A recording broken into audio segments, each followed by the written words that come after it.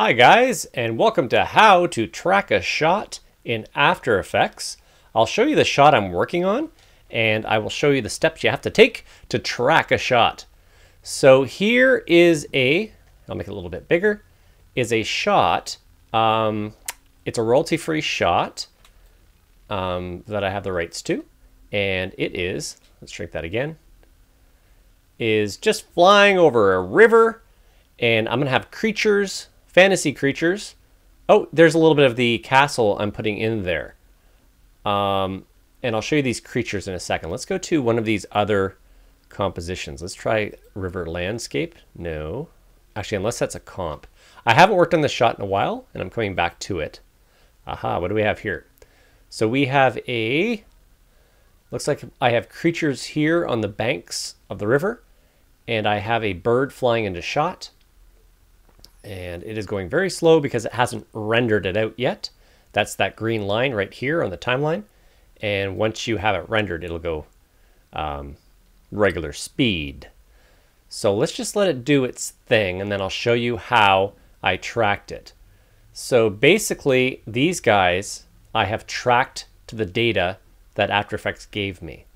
We're seeing some issues here with the shadow from the bird, which is right in, this is a green screen shot of the bird, and the animator has added the shadow, so I will chop that out very soon. Let's have him fly off, and I don't think the castle's in this shot. So my goal is to put the castle in the background here, because the heroes are going to Full River, and they've been talking about this for, I think, 8 years, about going to Full River, so it has to be a cool shot. So here it is real time. This is just my start. I'm not very happy with how that bird's flying. Let's just see it one more time, and then we'll get to the castle. All right. So these guys are tracking good enough. I've just put him on top. There's no tracking data, but I might add it. Okay, so let's go to the castle here. River 2. All right. So there we go. All right, so here we are in the shot. I'm just going to focus on this without the creatures, and we're trying to add this to the landscape. So let's quickly show you how I got the data. So let's grab river dot. I'm going to right click, and I'm going to go to I haven't used After Effects in a while. Reveal in Explorer, layer source and project. That will do, and it just shows me the layer, so you can quickly find it over here in your little project window. So let's do a new composition. I'm going to left click and put it onto this here, and now we have river 3. So this has no data on it. Okay, so here we are with the river clip in here, and with the clip selected, we're now going to go up to animation and track camera. So it is analyzing in the background, step 1 of 2, and this takes a little while. So let's let it do its thing. And then when it's done, we should have tracking data that we can then apply stuff to. All right, so up in the top left here, we have frame 20. Yeah, it's going through, it's at 4%, and it's estimating that it's going to be 3 minutes. It's going frame by frame. It shouldn't take too long. All right, so as that's doing that, let's import something that we can attach to it. So let's go to our Spell Fury folder, and maybe go to creatures. And then let's maybe bring in a bat, the white bat, bat white. All right, so there it is there. Let's throw it on top. And then let's use a green screen, a key, chroma key it. We'll go to keying, key light, and we're just going to eyedrop tool this, and then it's gone. So what we'd like to do now, how is our, okay, we're at 63% as far as our 3D camera tracker. let's now shrink this dude down like so. So maybe he's flying over the banks of the river. And again, as this finishes up, 9 seconds, 8, 7, 6. Oh, then it went back to percentage. There we go. Okay, so it's done analyzing. It's auto saving, which is always good. Solving the camera. You can see what it was doing. It's tracking all the spots there. And now let's just hit this 3D camera tracker so it's highlighted. And then we can choose the perspective that we want. So it's looking at all these points. Find something that sort of matches the layout of the land. So let's go, let's zoom in a bit. And let's find something. We're getting, oh, right there. Okay, good. Let's right click and we want to create a null layer. And let's see, do they all have cameras? Yes, set ground plate. We'll go create null and camera. So a null layer doesn't show up, but the point is locked onto that. So if we can go bat white and then go to track null, so the parent will be that. Okay, so I attached it to the null. I believe I have to make this 3D. Now he's really small. Yeah, okay, so now I have to scale up the bat because it's a 3D layer. And it has shifted. So let's change the X rotation. There we go. And maybe let's just scale him down as well. Like so. There, now he is attached to the spot. So because we attached it to the null layer, he's going to stay there. But now he matches the shot better. But of course now we would like to, have him move. So this is, let's say it was a stationary object like a man. He would be standing there.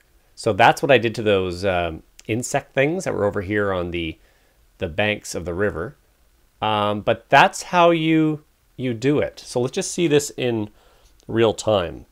This would have worked a lot better with a static creature, but you'll get the gist of it. And he should go right into frame. It's a really powerful tool in After Effects. I don't remember this being there back in the day. I believe this was Mocha, which I think you can still use, but I never got into it too much. Okay, so let's just hit spacebar.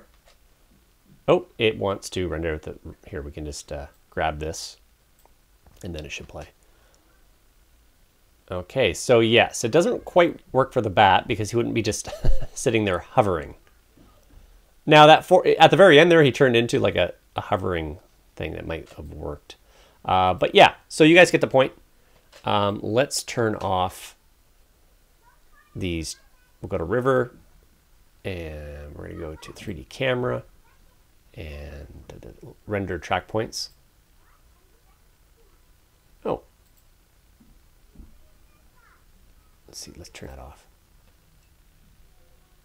There. Okay. So he's just hovering there. So if you wanted him to hover there, you did the job. Now let's go on to the shot I'm working on. So I don't need this stuff here. I've already tracked the camera. Let's just maybe X-click off of this. And we are going to go to the one where I'm putting the castle in. And I've already put some work into this. But the trick is to mask. So it looks like the castle's in the shot. This is a bit tricky. So what I'm trying to do is show that the forest is in front of this castle. And is the castle staying where I want it to be? So let's let it render here. There's issues through here.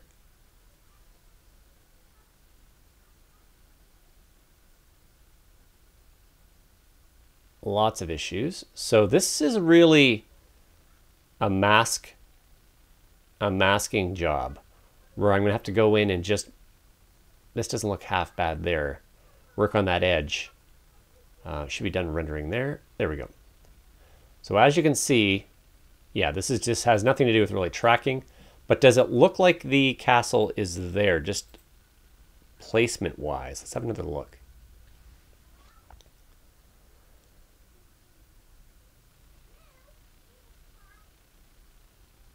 A little bit, but these trees back here bug me.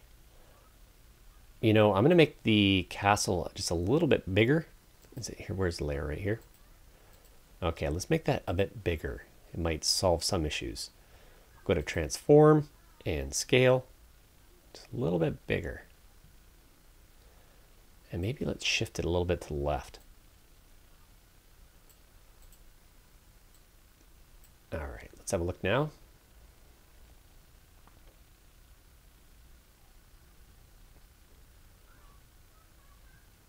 Now I have this on full. Let's go to half and it should render faster, but still give us what we need to see.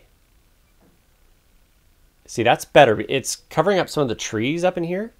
Obviously the mask, there's issues there.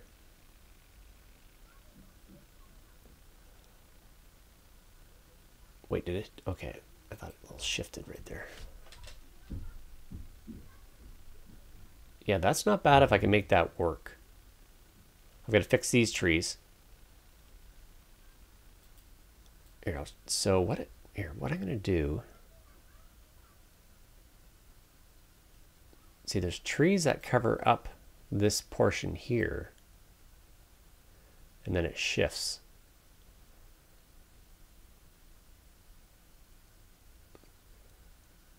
Anyways, guys, this is going to take me some time just to fine-tune the masks. So I've drawn masks to...